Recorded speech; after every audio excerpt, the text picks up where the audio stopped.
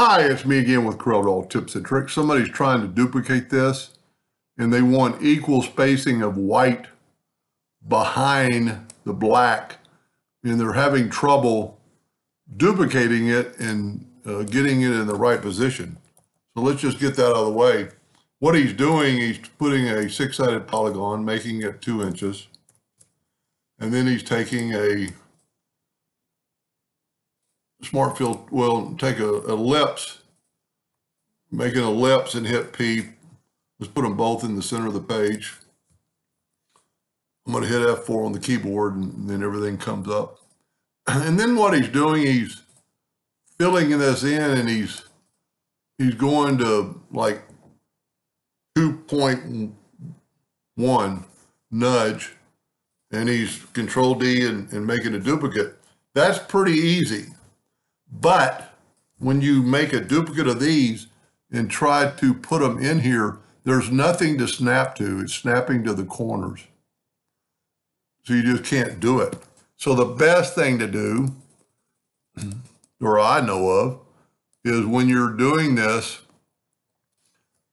take your outside, let's make sure it's ungrouped, and it is. Take your polygon, go up to Effects and Contour. We're going to contour to the inside, 0.05. And then, you don't have to, but I'm going to break it apart. I'm going to take my Smart Fill tool and now fill that in. And I'm going to group this together, Control G. Now, I've still got my nudge factor set on 2 inches, and I'm going to do this. We don't need this anymore. I'm going to go ahead and group this together, Control D to duplicate it. And then when you do that, get that 4-sided cross, and you've got something to snap to. Now, you could go Control D, but it's going to keep going downhill. So what I do is Control G to group, Control D to duplicate, and then just come straight down.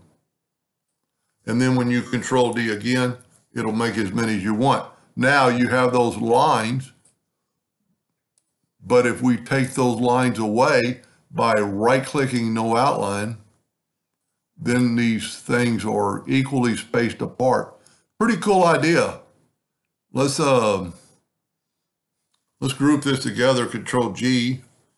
Let's, holding down the Shift key, double click on the rectangle tool and make a box. Let's go ahead and move our box out of the way, and let's make it blue. Let's fill it in with blue, take away the outline and nudge it back. And then go to Object, Order, Back of Page, and then you have whatever color you want behind there. I mean, you can have yellow, green, dark blue, light blue, whatever, orange, whatever color you want, and everything's spaced out. I hope that helped him a little bit. Thank you for watching.